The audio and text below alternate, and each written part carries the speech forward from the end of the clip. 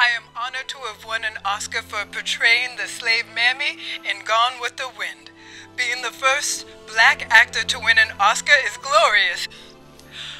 I would also like to thank the Academy for allowing me to break into this room and hold my own press junket, as I was not allowed in the real one.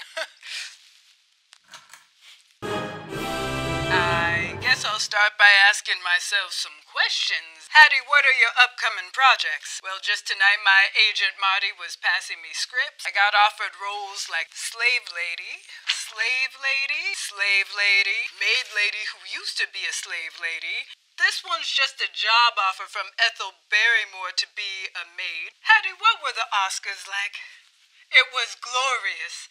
From what I could see, I was seated way in the back in the segregated section. They did give us swag bags, though. Cleaning supplies. I guess this is Hollywood telling me to clean up the Oscars. Who are you wearing? I'm wearing an original Hattie McDaniel. I made it myself. I was going to wear it to the premiere, but I was not allowed to attend.